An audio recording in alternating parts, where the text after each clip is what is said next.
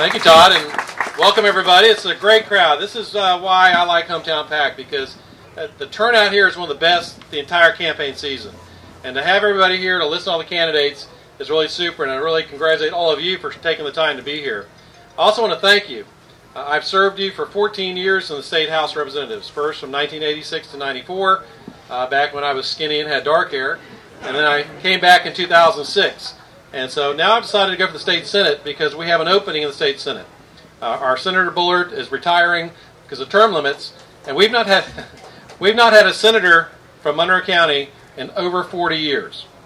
And I think it's a good opportunity for us to pick up a seat there because, truthfully, it's been difficult dealing with our senator because her base has been in Dade County, and she's not shown a lot of attention to the Keys. So for us to have an opportunity to have someone from the Keys in the State House and someone from the Keys in the State Senate is a once in every probably 50-year opportunity, and that's why I'm doing it.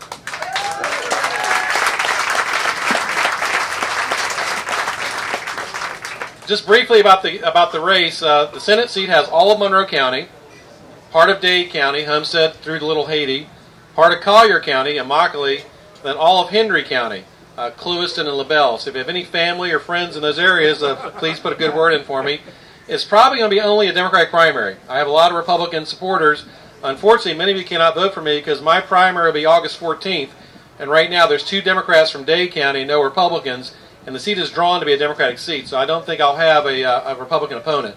So I encourage all of you to turn out and vote for all the candidates, but if you are able to vote in the Democratic primary August 14th, please remember Ron Saunders for state Senator. I got to get that new title down.